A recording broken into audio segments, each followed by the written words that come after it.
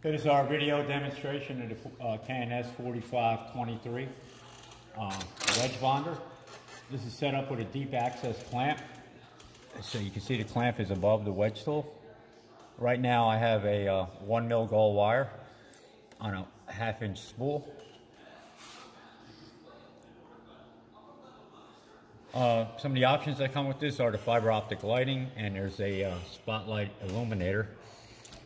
I don't know if you can see that, but there's a, what you do is you make a bond and then you place your crosshair, that white light right there, and the X, you put that on your bond spot. So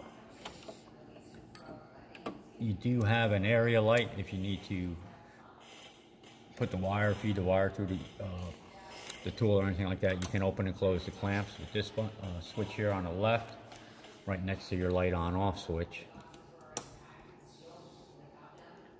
So that'll open and close the clamps. You do have a test button to check your ultrasonics, and that's working there.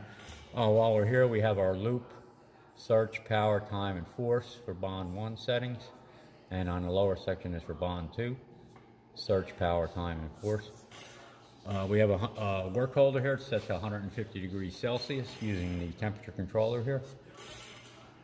And we do have high-low reset level, and that just allows the head to back out if you're using a deep package or something like that.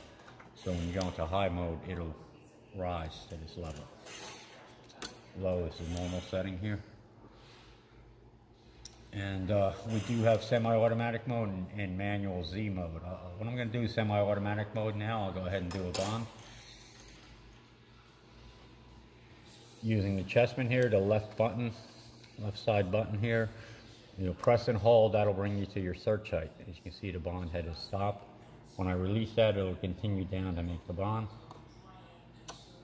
It's up to loop, step back, and go ahead and make search 2, and then bond 2. So you can see that the head is moving. It'll create a tail at the end, so you can go ahead and start your bond 1 again.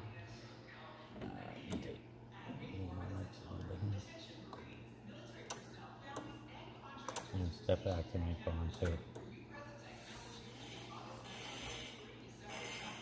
Alright, I see that I lost the tail a little bit. Let's go ahead and feed that through.